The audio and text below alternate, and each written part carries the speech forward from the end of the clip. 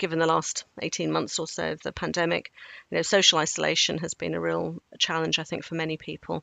And we know that we are a social species. Humans are social, and that it's an important part of probably what does make us happy.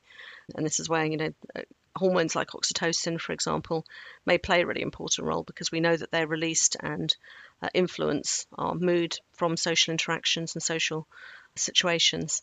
And so I think, that's something that has been really difficult, and perhaps people appreciate more how important it is to have close relationships or interactions with your friends and your family, but even just with, everyday people, I guess, on the street, because it is something that, we know is rewarding and does, trigger changes in chemicals like 5-HT or serotonin and dopamine and certainly oxytocin. And so that's not probably something we would have necessarily thought of before as a important lifestyle activity, having, good social interaction. But I think that is something more than ever we realise how important it is. Potentially as important as having, making sure you're sleeping enough and getting exercise.